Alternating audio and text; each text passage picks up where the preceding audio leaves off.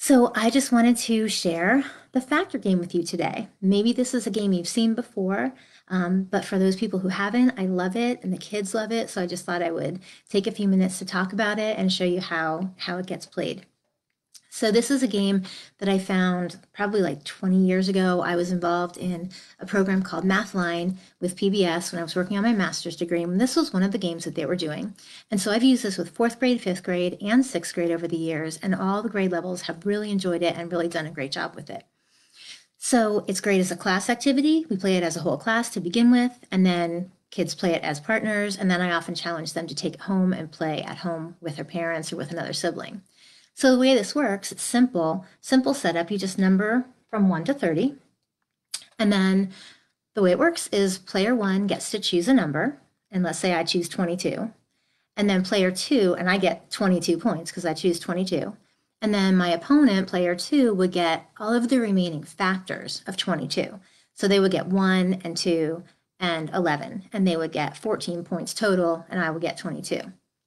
And then they would go and they would choose a factor, and then I would get the points remaining for the factors that remained. So if they chose 21, for example, then I would get 3 and 7 because the one was already used.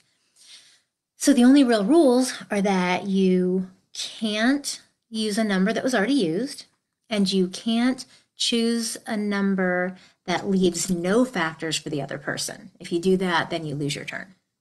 And those are it. Those are the only rules.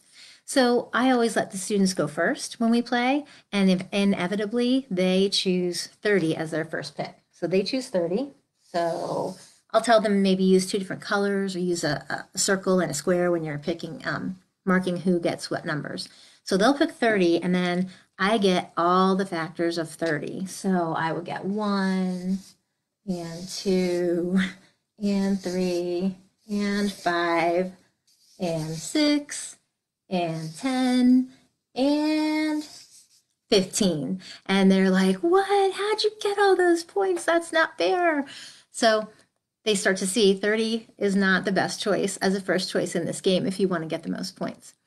As we're doing this, I do have scorekeepers. I'll have one person keep the score for the students and one person keep the score for me. And I'll also have somebody doing it on a calculator to get the running total.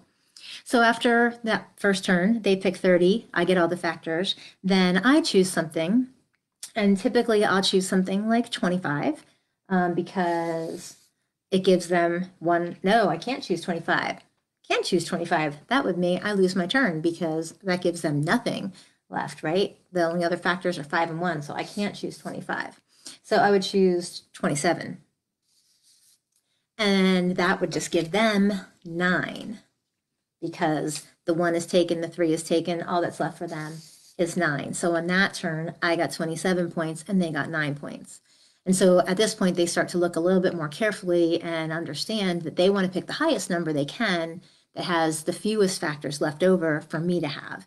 So maybe at this point, they might go with 20 because if they pick 20, I would get 4. And I think that's all I would get. So they would probably choose that, and their color was pink, and that would leave me with 4. And so the play just keeps going like that, alternating turns until there are no numbers left to choose. And once there are no numbers left to choose, we stop, and then they tally everything and see who got the most points. So that's the first time we play. We usually play a second time, and I will let them choose again, just let them choose first again, so that they can see if they can make a better first choice the first time. And then they play with partners. And as they play with partners, their job is not just to see who can get the most points, but see if they can figure out the strategy, what's the best first choice, what's the best second choice if you don't get to pick first, that kind of thing. And then we discuss as a class. And then I always challenge them to take it home and play it with a parent or another sibling, and just see how they can do with it. So it's a really great game, really simple, really easy. Kids love it. I do have a blog post about it, so I'll drop that in the comments. And if you have any questions, let me know. I'm Ellie, and thanks so much for listening. Have a great rest of your day.